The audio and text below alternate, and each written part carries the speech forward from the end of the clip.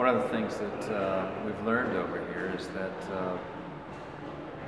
the customers here in the Middle East, they want a consistent product. They want a product that they will get year in and year out, month in and month out. So we have to prove to them that we're a consistent supplier and a dependable supplier. That has not been there in the past with the United States, and with our increased production in the United States, I think we're in a good position to become that consistent supplier. The buyers here want U.S. products, and they need to have U.S. products made that they want and their consumers here want.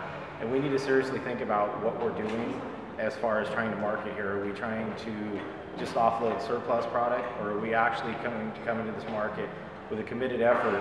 And as mentioned before, relationships are a huge thing here when doing business, and you violate that relationship trust if you don't come in with a consistent supply, and they can't trust that relationship of customer to business or customer's customer. I mean, the biggest bottom line is we as the U.S. need to know what our customers are looking for, and they're looking for a consistent product that meets the needs that they're looking for, not something that's been offloaded as a surplus product, and it needs to be consistent, high quality, and good sustainable price at the same time.